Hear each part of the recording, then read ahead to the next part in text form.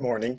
This is Sunday school class. It's June 13th, and we are in the book of Genesis. My name is Doug Griffin. We've been going through the book of Genesis since last year. We are now in Genesis chapter 32, and just to catch you up on part 1, Genesis 32, part 1. Yes, we are starting Genesis chapter 32. We finished Genesis 31 basically last week, where Jacob had, just to recap, Jacob had gotten in a disagreement with his brother. His brother wanted to kill him. So Jacob went to stay with his uncle Laban, which he thought would be just for a few days. That's what his mom said. But it turned out to be 20 years. After 20 years, he's got 4 wives and 11 children, flocks, and sheep, and goat, and God just blessed him abundantly. Ironically, he had wanted Esau's birthright so that he could inherit all this stuff, and God says, you don't need that. I've already got blessings for you. And sometimes we get confused like that. Well, the only way God can bless me is if I get that job, or if I move to that city, or if we really fixate on that's the way God is going to bless me. And we get really disappointed or frustrated if that particular thing doesn't work out. And yet God has a blessing for us. Who knows? I guess God is smarter than us. So Jacob ends up with a bunch of stuff, so much so that Laban and his sons are very jealous. So Jacob decides, I need to get out of here because they're mad that I've got so much stuff now after working here for 20 years. So he leaves without telling Laban, his uncle, takes Laban's 2 daughters, Rachel and Leah, and their 2 maids with him, and his 11 kids. Well, he has more. He has 11 sons and he has other daughters. But the way the Bible is at that time, they never mention that. So, other than Dinah, and there's a specific reason that they mention her because she affects the lineage there, leading to the Messiah. So he leaves right when Laban is 3 days' journey away. And Laban finds out on the 3rd day and chases after them, shows up, and he's really mad. And they do not come to an agreement. People, I've heard sermons where, and then they finally came to peace. They did not. Jacob comes up with a good excuse. Okay, I left in the middle of the night because I was afraid you would let me go. But Laban has another issue. You took my idols. And he says, well, if you find your idols, you can go ahead and kill the person who took them. That's fine with me. But he never finds the idol because Rachel's hiding them. So now Jacob's mad. You chased me all this way and you for no reason. And he kind of lets out 20 years worth of, you cheated me 10 times and you done this. And it's all grievance, right? And I'm so mad at you. And then Laban lets out his grievance. Well, you took my daughters and you took my children. Now, again, the word children can be translated children or grandchildren. It depends on the interpreters when they're looking at the context. In this case, they should have translated it grandchildren. You took my daughters and you took my grandchildren and you snuck off, and he's mad. And all these are really my flocks. And so they don't reach an agreement. So they decide, look, we're at an impasse here. So we're going to have some sort of covenant between us because I'm mad enough to kill you, but I'd be killing my daughters and my kids. So I have to wait till you're alone, basically. And you're mad enough to attack me, so let's agree we're going to stay on each other's sides. You're going to stay on that side, I'm going to stay on this side. And in Genesis chapter 31, in verse 45, this is where we left off. It says, so Jacob took a stone and set it up as a pillar. Then Jacob said to his brother, gather stones. And they took stones and made a heap, and they ate there on the heap. So they make this heap of stones because there was no literal witness. Normally when you make a covenant, there's some sort of witness there between the 2 sides to say, yes, I was there when they made this agreement, like your notary public stamps and said, yes, this is legitimate. So they said, these stones are going to be proof. Because look, these stones didn't happen this way by accident. Clearly, men sat these stones and set them on top. So this is our proof that something happened here, because we can point to that heap of stones and say, that's where we made our agreement. So they ate there on the heap, because you always eat food when you make an agreement. I like that custom. And Laban called it Jegar Sahadutha, that's in verse 47, but Jacob called it Gilead, which later became Gilead. There is a bomb in Gilead. There's a bomb there. Yes. There's a bomb? Yep. But it balm. Okay, so, but in Gilead, so, and it means, oh, well, I'll just tell you I'll just read the Bible. How about that? Verse 48 says, and Laban said, this heap is a witness between you and me this day. Therefore, its name is called Gilead, which means heap of witness. Also, like I got a bunch of witnesses. These stones are witness. Also, Mitzvah, because he said, may the Lord watch between you and me when we're absent from one another. Which means may the Lord witness be the witness or be the guard or the judge between us, that we keep this covenant, and that you don't come on your side and you don't come on my side, and that way we don't kill each other. In fact, in verse 50, it goes on to say, if you afflict my daughters, or if you take other wives besides my daughters, although no man is with her, see, God is witness between you and me. So if you start messing up, God will come get you. Then Laban said to Jacob in verse 51, so here is this heap, and here is this pillar, which I place between you and me. This heap is a witness, and this pillar is a witness that I will not pass beyond this heap to you, and you will not pass beyond this heap and pillar to me. So this is you don't come over here, and I won't come over there, and we're good for harm, that you will not come over for harm. So then the God of Abraham, the God of Nahor, and the God of their father, Terah, judge between us. So what's his name?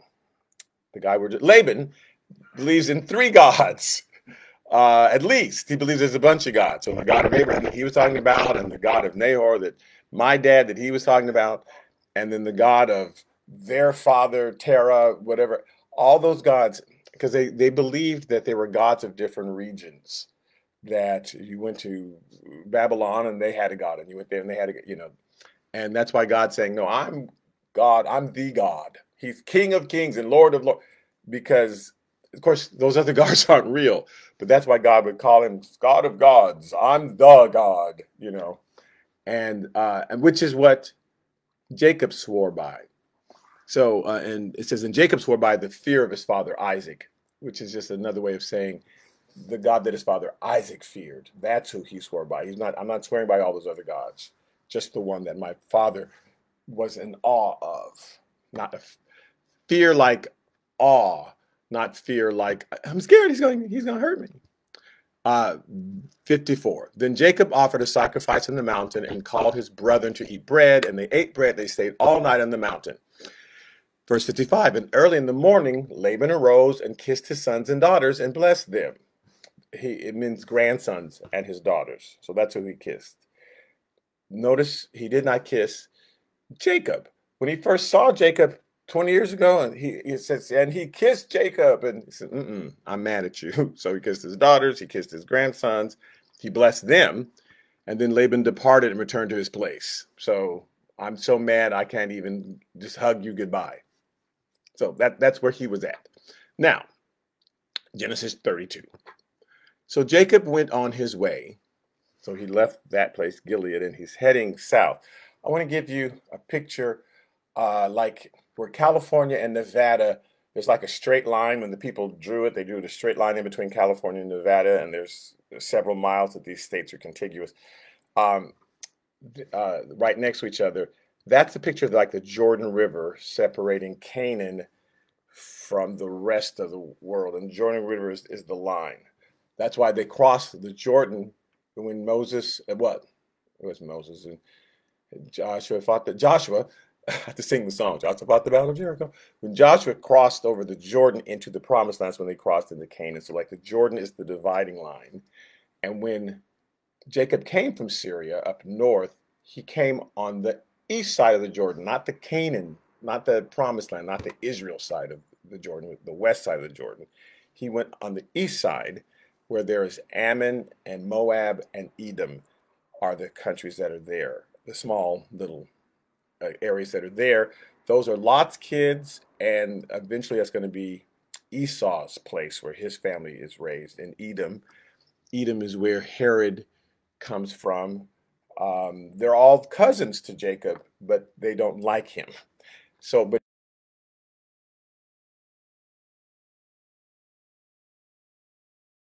he went on his way, and the angels of God met him on the east side. And when Jacob saw them, he said, "This is God's camp." So he looks and he goes to a particular place and sees armies of God's angels there. Um, Now, God will do this every so often, and it's not good news usually. When God does some big miracle to show you that He's present, it's because you're about to face some very stressful situation, and He needs to let you know, I'm present. So whatever, if we're excited, oh, God came to me in a dream, and well, that means some stressful thing's about to happen. Not a defeating thing, not a thing that you're going to lose, but that's going to put you a lot of stress, and you needed that sign from God, that word from God, to see you through it so that you had something to hold on to as you went through this stressful situation.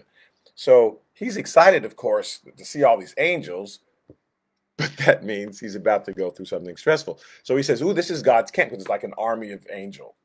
Um, and in Psalm 34:7, it says the angel of the Lord encamps around all those who fear him and delivers them. So he's just giving him a glimpse. He's giving Jacob a glimpse of the angels that are there around all of us. And we have God's word for that, and that's when we trust in His word and believe His word. That we walk in situations that His angels are there to help us and to protect us. We don't need to see them to know that they're there, because faith is the substance of things not seen, and God appreciates when we're not doubting Thomas and says, "Well, no, I got to see the nail prints in his hand." I know the man appeared in the room suddenly, but that could have been anybody appearing in the room looking like Jesus. I need to see the nail prints. And that's why Jesus says, "Blessed are those who have not seen and yet believe." So we don't have to see it all for us to believe that it's there. We have God's word for it. In Second Kings, we've gone over this probably 4 times in the last month or so. I brought up this particular scripture, but in 2 Kings chapter 6, when the armies of Syria, that's where Laban lives, were surrounding Israel, they'd come down. Elijah is there with his servant, and in 2 Kings chapter 6, verse 16, it says, "So he answered and said, 'Do not fear, for those who are with us are more than those who are with them.'" And the servant's thinking, "What are you talking about? There's only 2 of us. I know who's with us. It's you. And I'm with you, and you're with me, and that's it." And he says, "No, no, no, no. Those who are with us are more than what you see, these armies that are surrounding us." And in verse 17 it says, "And Elisha prayed and said, 'Lord, I pray, open his eyes that he may see.' And then the Lord opened the eyes of the young man, and he saw. And behold, the mountain was full of horses and chariots of fire all around Elisha." So God's angels were there, and Elijah just prayed so that this guy could calm down. Let him see who's here. So if we ever glimpsed into the spiritual realm, which is all around us, we want to think that heaven is way, way, way, way, way. But God's spiritual realm is right here with us, among us. We just cannot see it. It's like we're colorblind. Somebody who's colorblind, the color blue is there, but they can't see it. Their eyes doesn't register it. It just looks gray to them. It's like if you could give them special glasses and they go, "Oh man, look at all this color." If God could give us special glasses, we go, "Oh, look, all these angels are around us," and we'd be less afraid, right? So that's why I said here, God opened his eyes. Now, here's one scripture that's always used about angels that actually doesn't apply to us. The other scriptures that I read do. This one actually doesn't apply to us, but we try to apply to us, and that's okay. But in Psalm 91:11. He says, "For he shall give his angels charge over you," specifically you, "to keep you in all your ways, and in their hands they shall bear you up, lest you dash your foot against the stone." Yeah. That's specifically talking about the Messiah. That's a prophecy to the Messiah, and he will guard you. If you read the whole thing, it's talking about a specific person. When he comes, this is what will happen, and he will actually lift you up, and you won't dash your foot against a stone. That scripture is not about us specifically, but the other ones are, like he sent his angels for those who will fear him. The devil used that scripture on Jesus because the devil knew who it was for. In Matthew chapter 4, verse 5 through 7, it says, "Then the devil took him up into the holy city and set him on the pinnacle of the temple. So they were out in the wilderness, and then the devil brought Jesus to Jerusalem, and they're on this temple, and they're at the very top of the temple. Nobody sees them up there. Nobody, because you can't see the roof of the temple. And so people are down in the doing their prayers and doing what they're supposed to do, and the devil and Jesus are on top of the temple, and he says, and he said to him, the devil says to Jesus, if you are the Son of God, throw yourself down, for it is written, he shall give his angels charge over you, specifically you, and in their hands they shall bear you up, lest you dash your foot against a stone. So, you could just throw yourself down because the scripture already says he's got it. His angels are going to catch you and prevent you from falling so you won't dash your foot against these stones. So dive, because that proved to everybody you're the Son of God. Now, for most of us, that would not be a temptation. Throw yourself off the top of the Empire State Building. I'm not really tempted to do it. Surprisingly, that's not working on me. I'm not good. Yeah, I won't even go there. So I'm good with that. So why was that a temptation? Because in this case, it was at the very beginning of Jesus' ministry, Jesus' ministry, and he could save himself 3.5 years of fighting and arguing if he could just suddenly float down in front of everybody. If the angels caught him up, and because they're all there, all the Pharisees are there, the scribes, the Sadducees, they're all there. He comes down and says, "Hi, I'm the Messiah." Well, they'd have to believe it because that's what they think he's supposed to do, is split the heavens open and come down like that. And he's going to, but that's at the end of time. And so, but that's what they're looking for because they were misreading the scriptures. So Jesus just suddenly floated down, which the angel, with Lucifer said, the angels have to do this scripture because you can throw yourself off the building and they have to catch you because you can't dash your foot against a stone. You can't, all this stuff that cannot happen to you, God has to fulfill. Now, if we're crazy and throw ourselves off a building, God's not obligated to got to catch you because surprisingly that has not worked.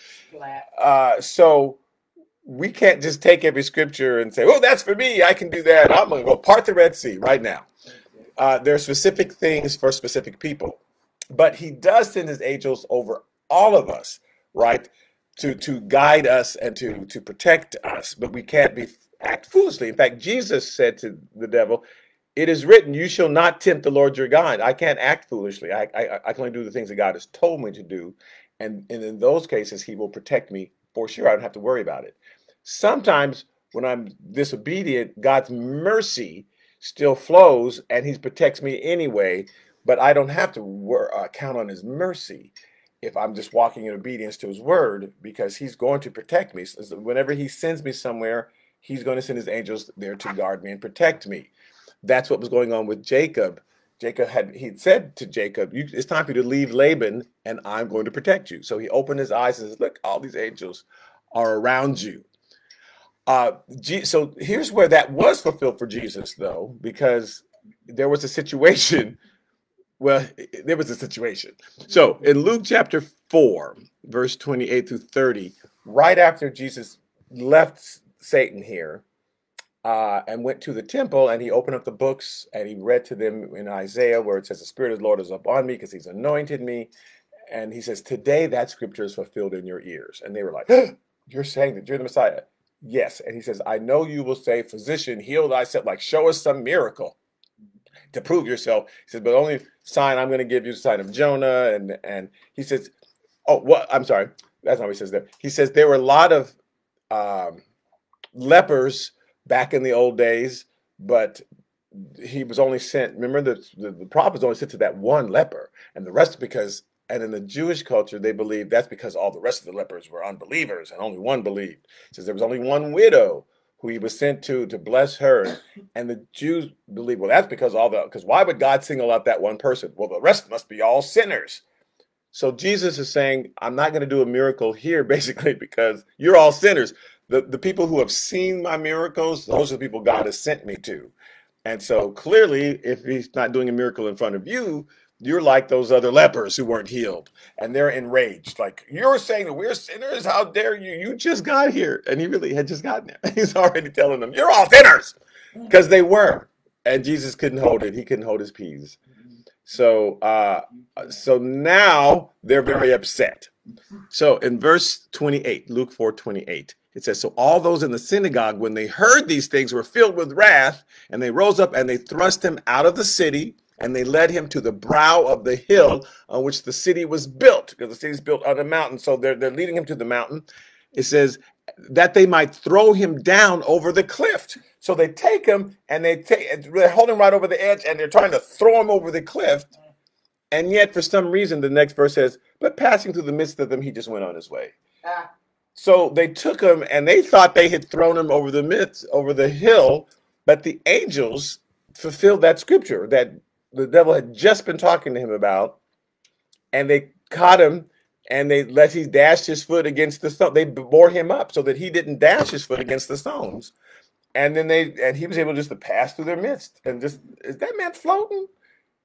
And that they will let us come back another day, because what kind of devil is bull? No. So Jesus didn't do something to tempt God. I think I'll just go to this cliff and throw myself off.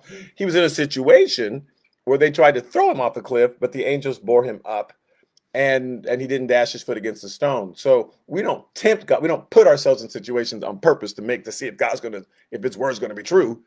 The devil said, you should just go ahead and try God and see if he really will stop that bleeding. So we don't do something crazy like that. But if we find ourselves in a situation, he wants us to know his angels are there to protect us. So that's why he opened the eyes of Jacob. In fact, it says in Hebrews chapter 1, when it's talking about angels, it says, aren't they not all ministering spirits? This is Hebrews 1:14. Sent forth to minister for those who will inherit salvation. So they're sent forth to minister for us, to serve us. We don't tell them what to do. God has already given them the assignment for us. So Jacob didn't go, when he saw this bunch of angels, he said, okay, 3 of you, I want you right here on my shoulder, and you 4 go down to McDonald's and get me a burger. He didn't start commanding the angels and telling them what to do. And some people would tell you, you got to put your angels to work. You got to tell them what to do. But it didn't say that anywhere in the Bible. No one ever did that. No one ever told the angels.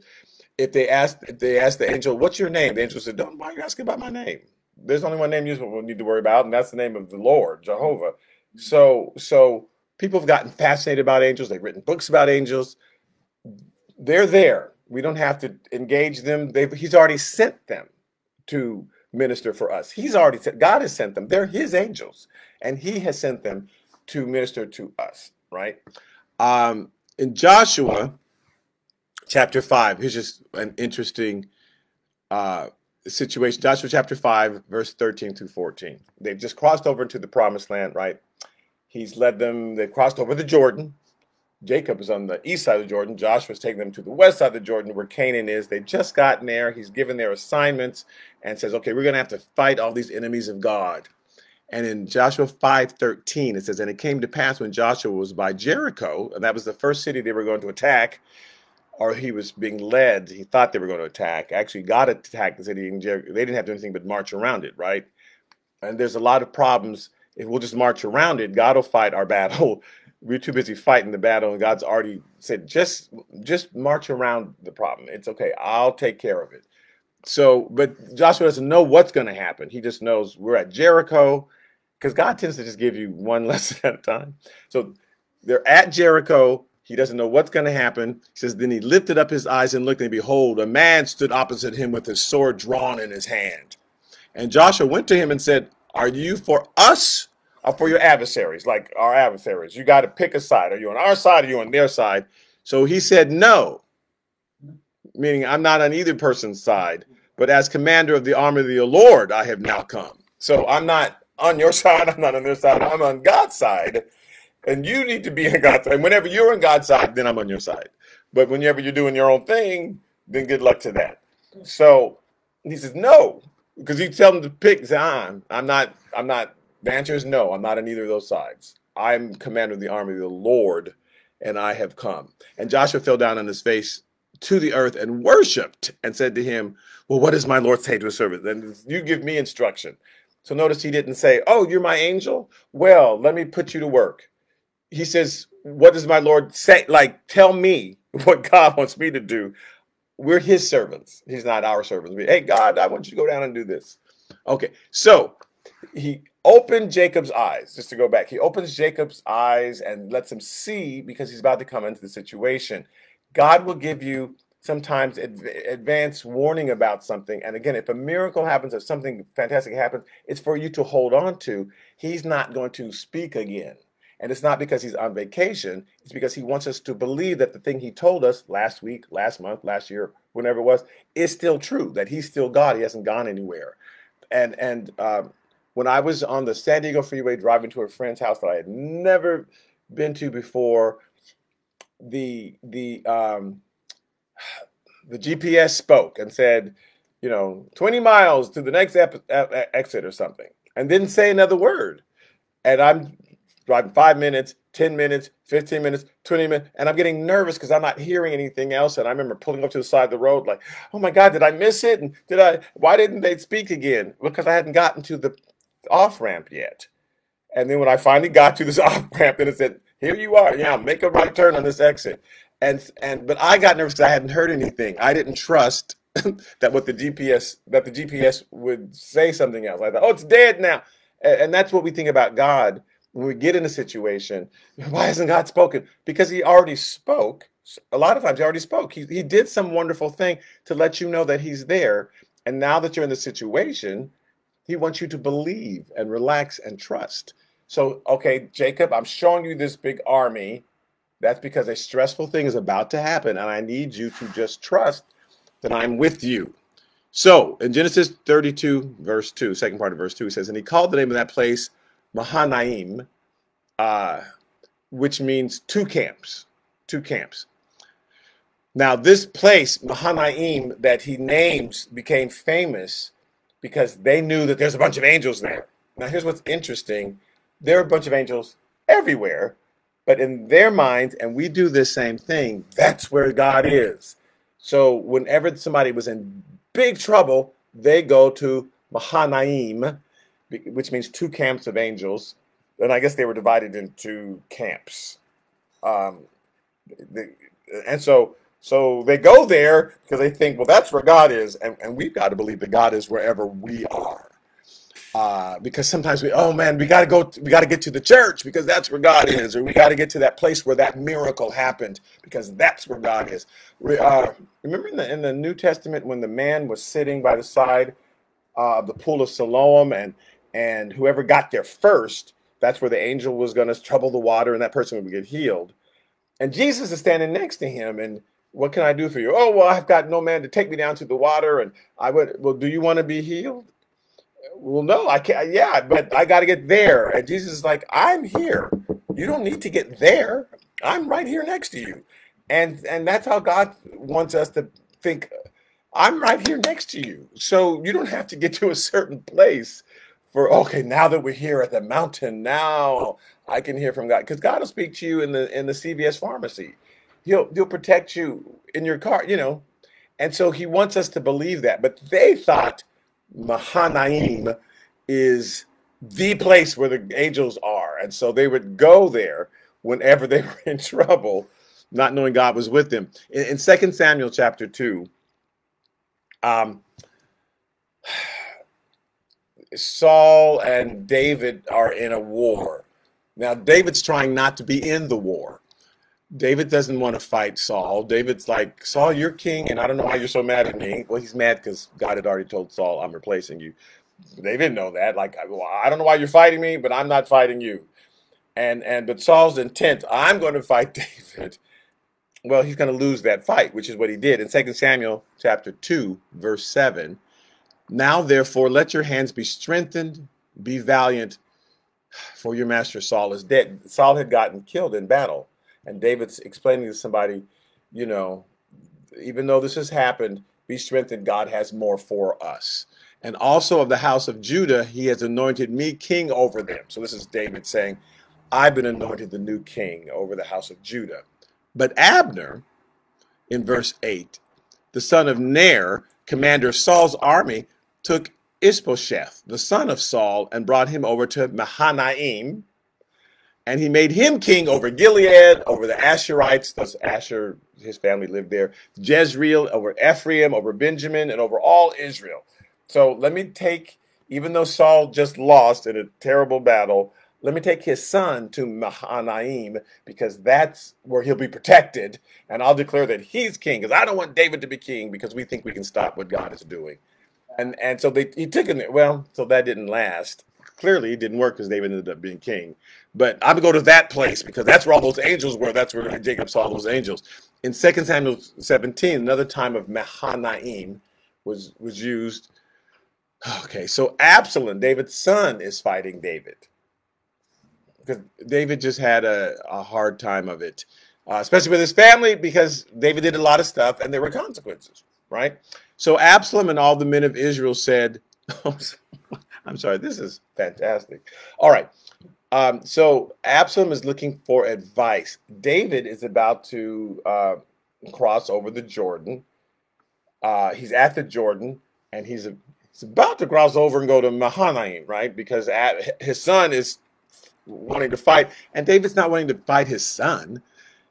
So they're trying to figure out what to do. Because if David can get away and he gets enough people to follow him, those people are going to come in and attack Absalom. So Hushai, so Ahithophel gave them great advice. He said, let's go now. Let's attack him now before he crosses the Jordan and goes over to Mahanaim. Let's attack him now while he's still weak. He's exhausted. We should attack him now.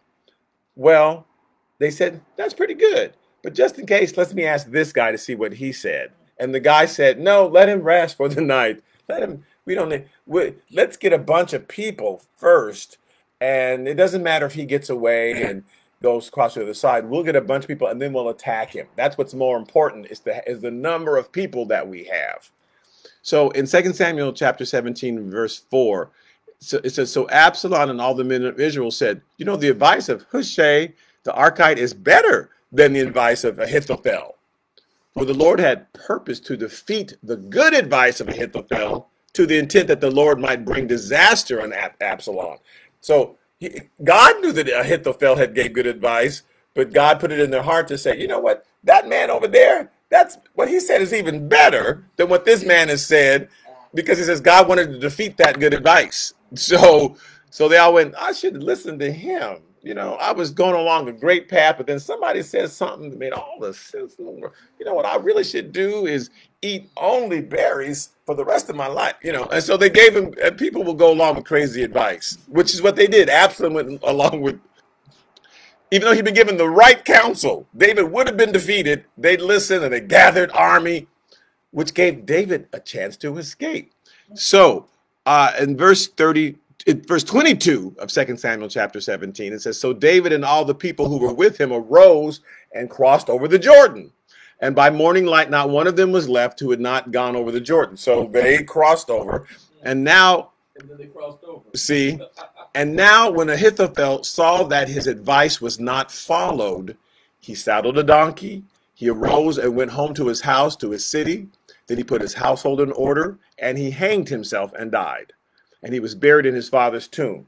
So Ahithophel had given the correct advice. Get David now before he crosses the Jordan while he's still weak and exhausted. But they didn't follow that advice. And when David got away and he saw that they were trying to build up armies, he knew that David was going to go to Mahanaim and that he was going to gather people there and that Absalom was going to lose. And he also knew that when David came back and defeated Absalom, that they would try to find who were the traitors and that his name would be the first one mentioned and they were going to kill him. So he said, okay, I'm about to die. So I'd rather just kill myself than wait for David to win this battle and then kill me. Because you didn't listen to me, and so you're about to lose, Absalom. So he went home and he hanged himself. Bless his heart. It says, then David, verse 24, went to Mahanaim. And Absalom crossed over the Jordan, and he and all the men of Israel with him. So then they crossed over, but it was too late. David was already in Mahanaim, this safe place where they knew all these angels of God were, and David had a chance to recoup and gather his troops. So Mahanaim became this place that you went to be safe. In their minds, we know that the angels of God are there because Jacob saw them. The good news for us is the angels are everywhere. If God were to open our eyes, you just see angels sitting around there on your couch. They're sitting on your top of the sink. They're just everywhere, you know. They're everywhere. So we wouldn't have to live in so much fear. Verse 3 of Genesis chapter 32. Then Jacob sends messengers before him to Esau his brother in the land of Seir, the country of Edom. So Esau is on the east side and he's down in Edom. He does not live in Edom yet. And Seir and Edom, which is named after, which eventually became called Seir and Edom. They weren't called that at that time. But those were nicknames for Esau. And he eventually conquered that place. So he's actually on a scouting expedition. And apparently Jacob had gotten word. You know, these, when it says the angels of the Lord, those are the messengers of the Lord. So apparently they told him, Esau, where to find Esau. So Esau's on a scouting expedition. He is going to later conquer this whole area. But Jacob doesn't know why Esau is there. He just knows that Esau is there.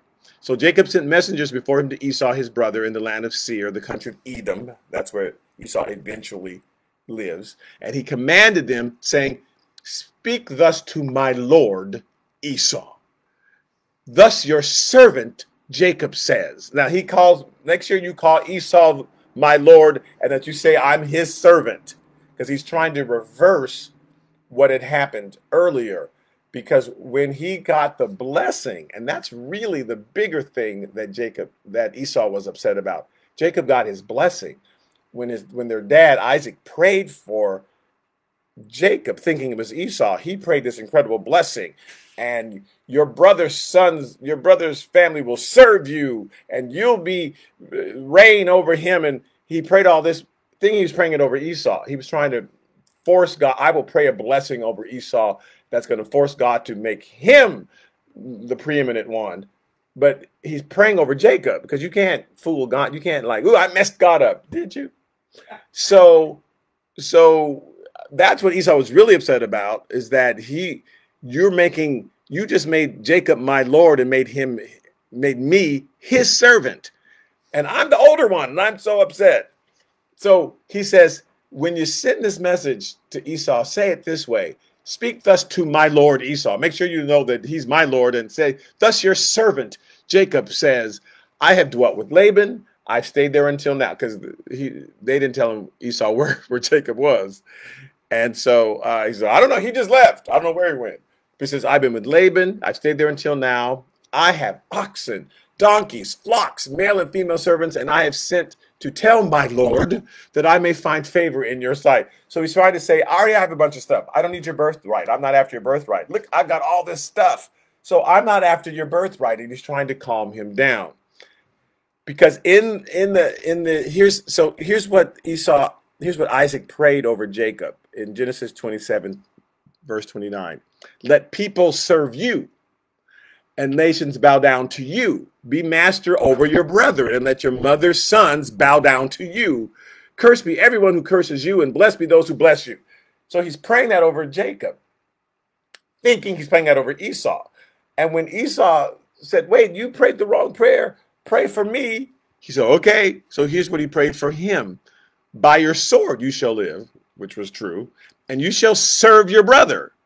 And it shall come to pass when you become restless that you shall break his yoke from your neck. So you're going to serve him, but when you become restless, you'll break his. Now that happened actually hundreds of years later. He was actually talking about generations later. They served, the Edomites served the Israelites, Jacob's kids, right? Because Jacob later turned his name to Israel. But at a certain point, they rebelled. Actually, when David was no longer king and Solomon was no longer king, then the Edomites rebelled. But Jacob knew what this prophecy was, because they told him, the servants who heard it said, ooh, he's going to break your neck. And, so this is part of why he's scared. And it says in verse 41 of 27, so Esau hated Jacob because of the blessing which his father blessed him. And Esau said in his heart, the days of mourning of my father at hand, and then I will kill my brother Jacob. So in both prayers, were, you end up serving your brother. You're going to end up serving your brother. And this made him crazy. I'm going to kill him, and then I won't serve nobody. Because again, he thinks, I can thwart God. I'll just kill Jacob, and then that'll take care of that. I won't have to worry about serving him. So, because they didn't understand that God was God of all things that happen.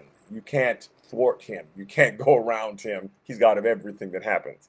And if he's decreed it, it's because he's seen it. He's already seen what's going to happen. And he's telling you, here's what's going to happen because I saw it.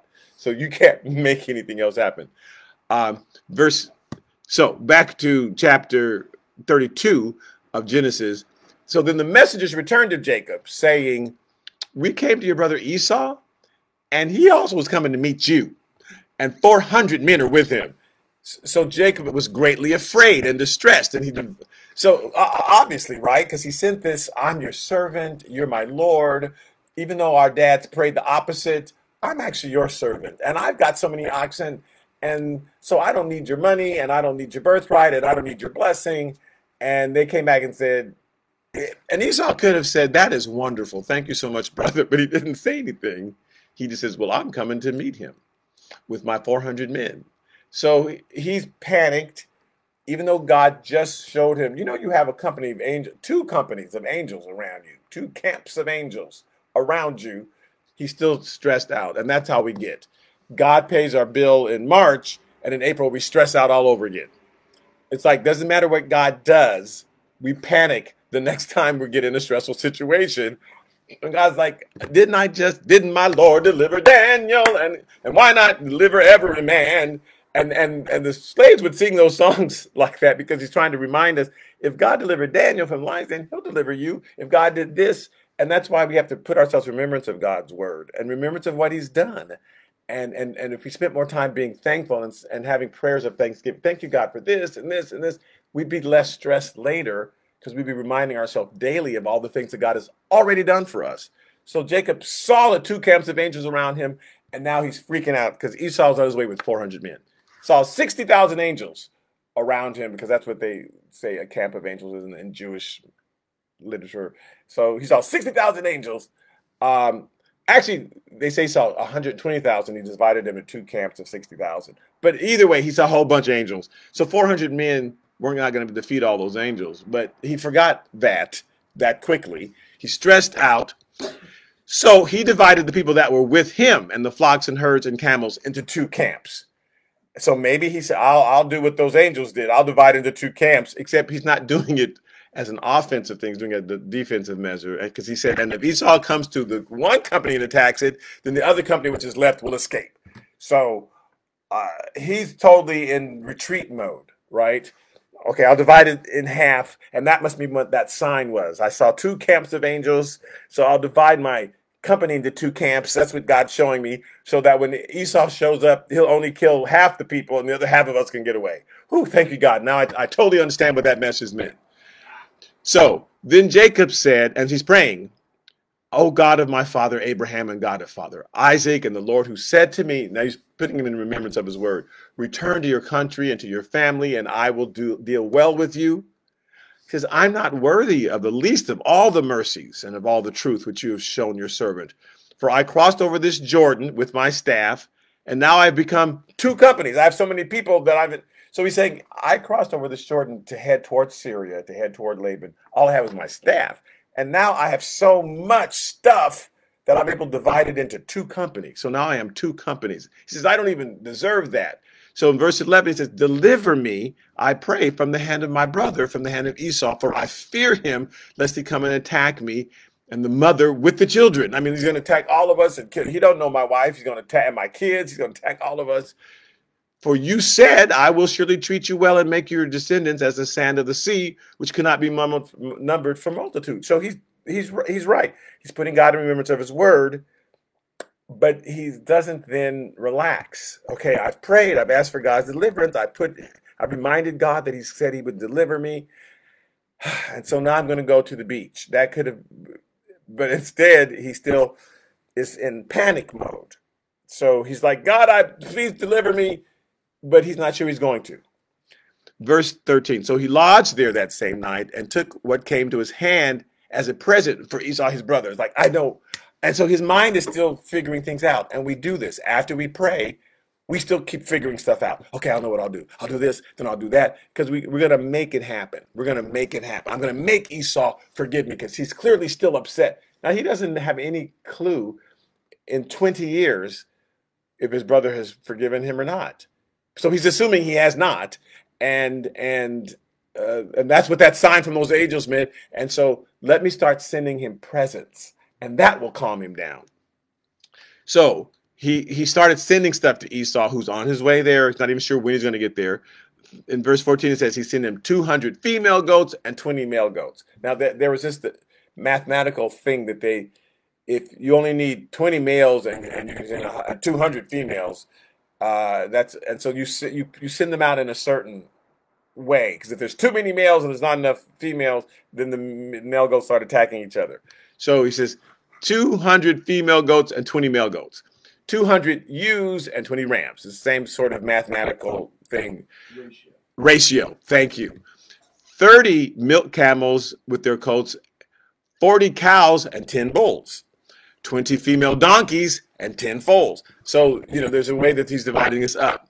But he keeps sending him at different intervals, right? Okay, he's coming. So I want every 2 miles, I need another gift and another gift and another gift, and this is going to calm him down, because a gift soothes the savage beast, Then he delivered them into the hand of his servants, every drove by itself, every group by itself, and said to his servants, pass over before me and put some distance between successive droves. Right? Because I want him to not get this all at once. He won't appreciate it all at once. I want to wow him by just another gift and another gift. And he commanded the first one saying, when Esau, my brother, meets you and asks you, saying, to whom do you belong and where are you going? Who are those in front of you? Like who's all that stuff? Then you shall say, they are your servant, Jacob. And make sure you say that he's your servant and is a present sent to my lord Esau. And behold, he's also behind us. So these are all from your servant, Jacob. And he said, send them to my lord Esau. And he's behind us. He's not running away. He's right behind us. And then you give it to him, and then you just kind of walk with him toward me. And then about an hour later, he's going to get another gift. And about an hour later, he'll get another gift. And I just want this to just keep coming all night. So he commanded the second, the third, and all who followed the droves, saying, in this manner you shall speak to Esau when you find him. And also say, behold, your servant Jacob is behind us. For he said, I will appease him with the present that goes before me, and afterward I will see his face, and then perhaps he will accept me. So he's assuming the worst and assuming this method will appease him. Now, I'm bringing this up because Jacob is still not relaxing in God. He still cannot trust that God's going to handle it. He's still thinking, I got to do something. I got to manipulate it in some way. I know what God wants me to do, and I still got to get in there. And I got to wrestle with this thing and make it happen. He's still wrestling with God. He is still wrestling, trying to take control of the situation in some way. It's hard for us to give up total control. It's hard for us to say, you know what, God, you're going to have to handle this whole thing. I'm exhausted. So God will exhaust us, which is what's about to happen next week. When Jacob wrestles with the angel, God will just wear you out so that you can't do anything else, so that you say, I give up. And God's like, yay, good. Now, will you let me handle it? Because you don't know how to handle it. I've already got this handled, as a matter of fact. But you're wrestling with me when you try to take control. And that's what will be our lesson next week, wrestling with God. So this week is 2 camps. Thank you so much for listening in. I will be back on Wednesday. We're still in the book of Matthew. And for you Good Shepherd members, just reminding that we do have service. It starts at 10:45 at that church. Okay, again, thank you. You guys it's so amazing that you listen in each week. And God bless you, and I will talk to you later.